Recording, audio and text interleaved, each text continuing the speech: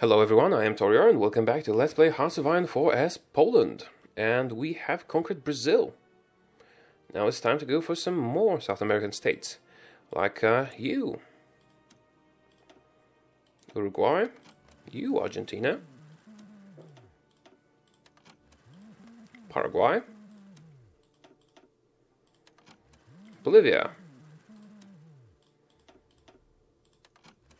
Peru.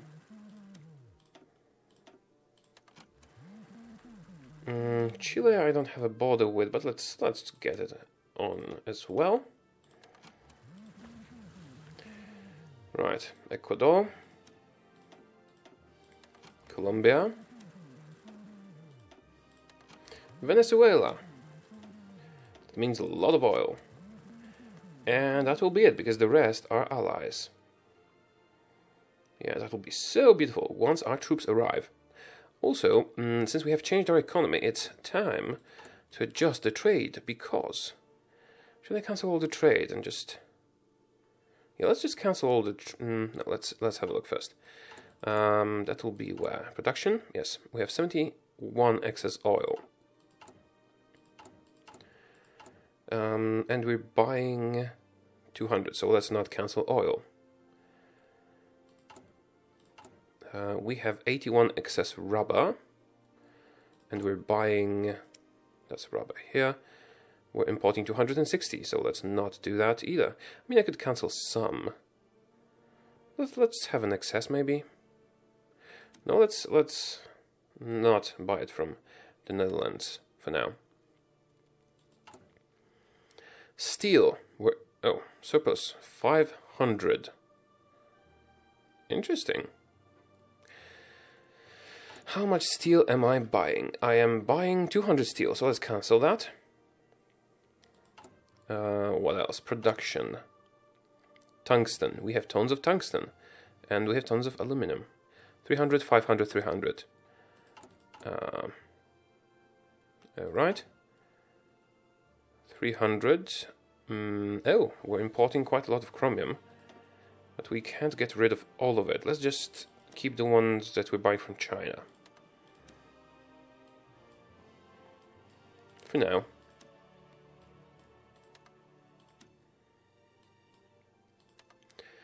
Right. Tungsten. We don't need any more tungsten. Oh, the surplus is also displayed here. I should have looked at that. And what else? Aluminium. I'm not importing it. Let's unpause and see if it changes. We have a little bit of a surplus everywhere, and that is acceptable. Perfect. We're getting all the resources that we need. And that means we have freed up a lot of factories. So we can build all the airfields that I started building, repair all this stuff. That will take a long time still, but yeah, it's better. Infrastructure, air bases, all that stuff. Okay, you guys are all traveling to South America. Let's just let them do that for a while. Also, do I have war goals against you? I need war goals against you.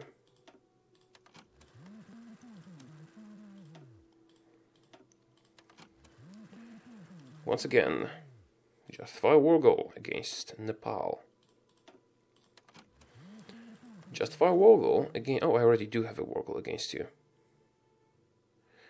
So, that means I don't have to wait for the truce. I'll just move you. Let's cancel your plans. Move you over here. And declare war right away.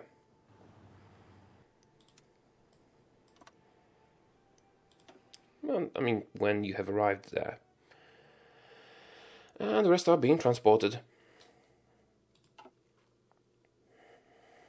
Yeah, the justifications will take a while, but that will be sufficient time for my troops to arrive.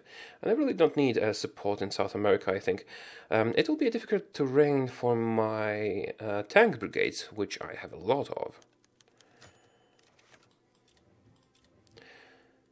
Right, I should probably modify some of my division templates, adding some... well, that's not the screen, but adding some support divisions like the logistics company that we are researching currently. I think I might even add it everywhere. Brings revolution to Bolivia. Sure, do that. Actually, makes me think, should I just add... Questions the motives of Nepal, yes. Should I just add engineering companies and support artilleries and stuff like that to the companies that we're already using? Will that not consume all my manpower? Because it does use a bit of manpower.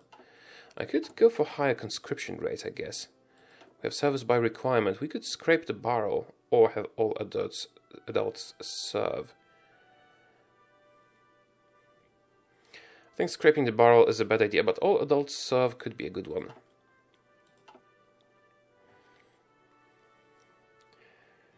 Right, so our troops have started arriving. They're suffering a bit of attrition, probably because they're all in the same province. So, you're the biggest army. Where should I put you? Or should I just divide them into as many armies as we need when they arrive? Maybe that. Let's just let them arrive. They'll suffer attrition for a little while. Big whoop. I guess at least I can... Oh, advanced landing craft. That is going to be useful. At least I can move you to a adjacent province. Or just, oh, yeah. Garrison an area. So you will get dispersed. Won't suffer too much attrition.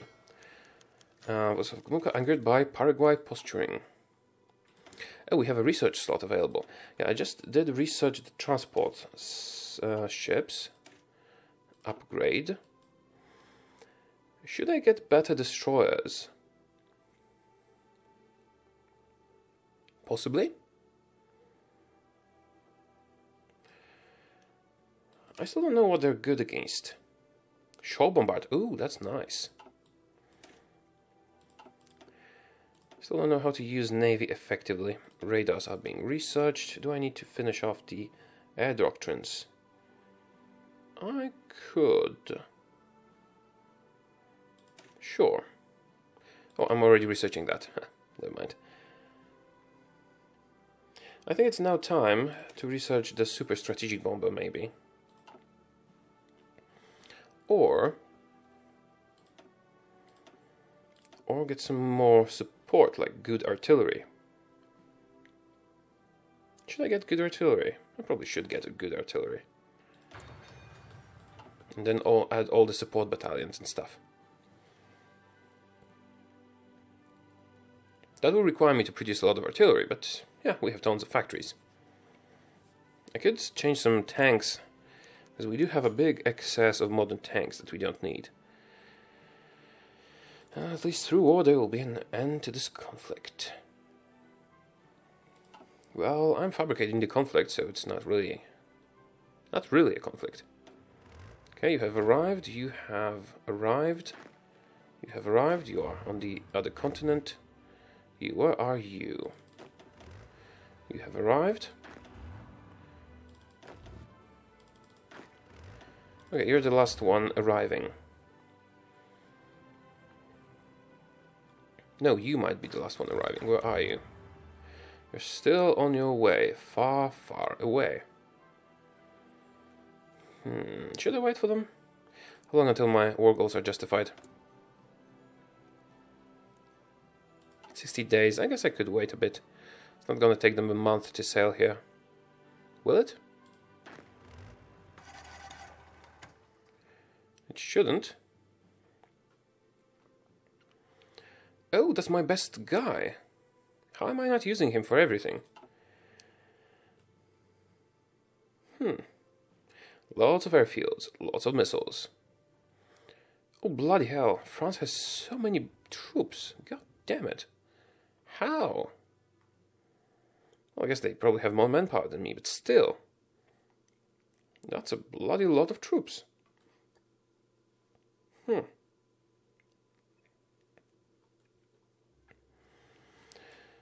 I'm considering fighting the Allies, but that might be a battle I cannot win.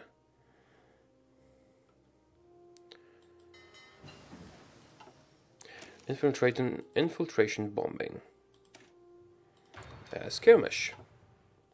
I mean, I will have tons of atomic bombs, so if I get enough jet fighters in the air, I could just bomb someone into extinction.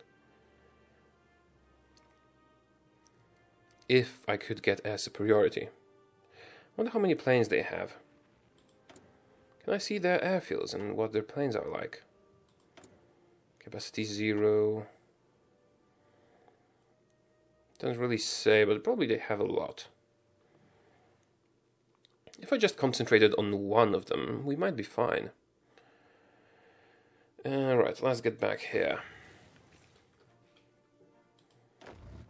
You should probably stop exercising now.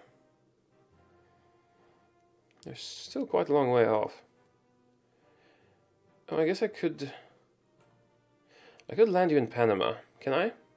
Is there a port on this side of the crossing? I don't think I can do that. Okay, let's just wait for him to arrive. Also, whose is that? Is that Ecuador? Yes, but it doesn't have victory points. Right, let's get you here.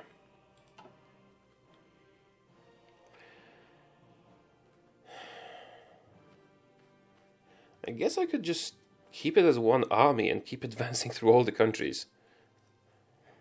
It could work out. I'm curious how this will work out. I think I'll try it. I'll just do a front line here. First I'll do a defensive line so they can deploy without having to be a front line with the border of a single country.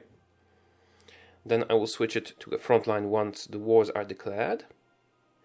And then I will do the offensive line order that will incorporate all of the continent. That could be useful. We'll see. I'm very curious how that will work out. Also, are you actually doing your job? Oh crap, I forgot to declare war. Yeah, I can do that.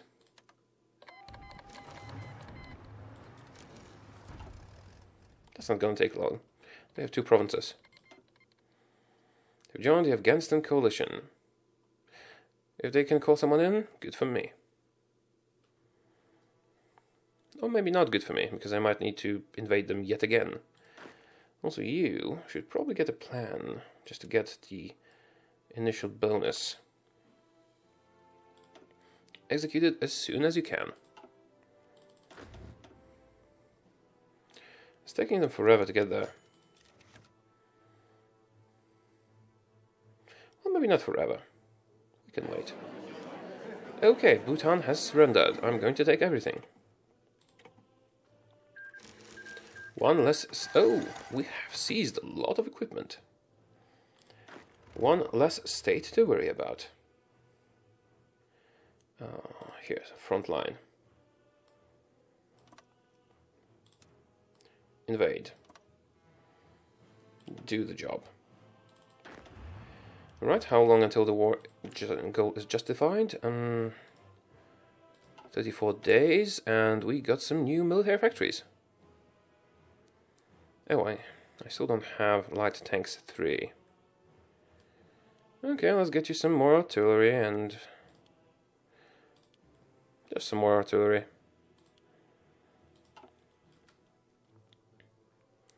No national focus set. Yes, I know. I really can't decide what I want. Poland first is nice. It just gives us national unity and a faction of our own.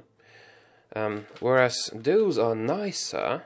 For example, military youth is amazing because it gives you more population you could recruit. However, that would lock us sort of into the authoritarian and in that case fascist regime, which I don't think I really like. So you can see my dilemma and my choice to not pick a focus. Can I still get that? Silesia fortified thing. I don't want that, it's not useful to us. Let's continue. The political power is worth more. Right, I'm going to try the single army approach and see if it's better than the multi-army approach. Also, this guy has very, very high stats. We'll crush, yes, we will crush the bourgeois dictatorship together. And we have 40 atomic bombs, 40 nuclear bombs. I will have to invade Mexico and so on through naval invasions. And so the same thing with Cuba, so there will be some fiddling with that. I built some new ships. Still don't know how to use carriers. They just count as an airport.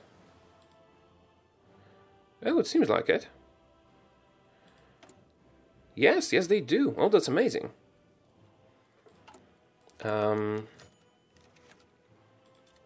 Let's get better carriers then, because they really sound cool. Naval carrier.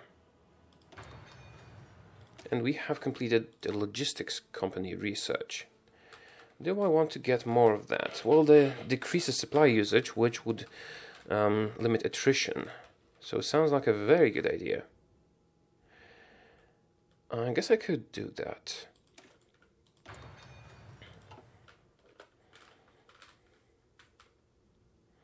Right, so, what ships? I can only carry a naval bomber. Is that the... Wait a minute. I have normal fighters as well.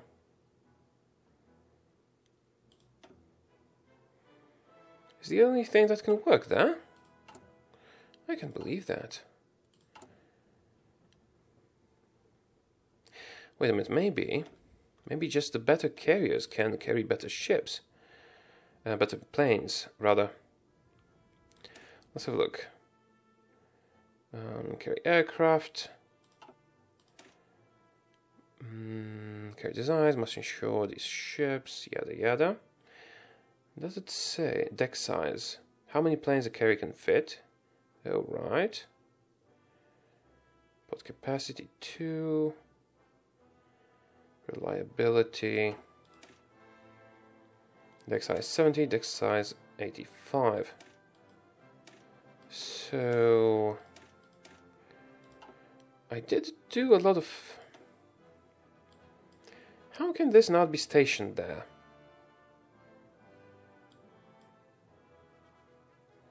It does have the option of being stationed on a carrier. Oh, is that because they're too far from the planes? No, it shouldn't be that. Let's see the logistics. How many naval bombers do I have? I have 1,000 naval bombers. Maybe they're just too far away. Maybe the carriers are just too far away from my regular airfields. What if I just move you to Lisbon? Let's see if I will be able to deploy the fighters from there.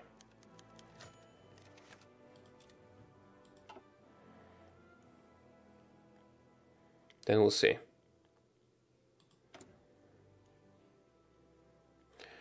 This is a jet fighter, so we couldn't use them there. Okay, has the army arrived yet? Yes, it has. Okay, so I have an idea, which is probably a bad one. I'm going to select all of my units in South America, all of them, and assign them to this single army. 200 divisions. Now what we're going to do is cancel all the orders you might have. And as you'll see, I can't do a front line against many countries at the same time. But what I could do is form a defensive line, or a fallback line if you prefer. That goes like this. Although it will be a lot of drawing. Or maybe not a lot of drawing, because those are large provinces. Just into the adjacent provinces.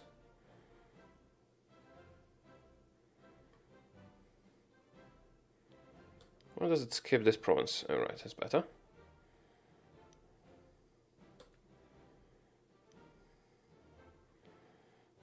Okay, let's try to cancel that. I have to backtrack a bit for this to work.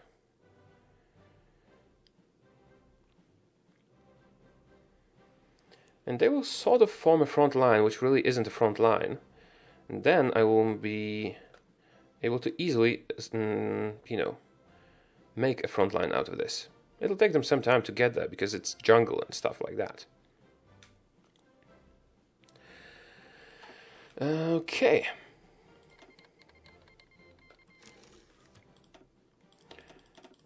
Oh, perfect. We have the justifications that we need. Now, but I don't have armies in position, so how long until this expires? 17th of June. Great. So that's what we're going to do. Also, did my justification against Nepal finish? No, not just yet. Almost. And Oman? Not yet. Yemen? Not yet. Alright, we'll declare the wars in the next episode. For now, thank you for watching. I hope you did enjoy the video, and we're gonna end here. Thanks again. See you in 3 hours.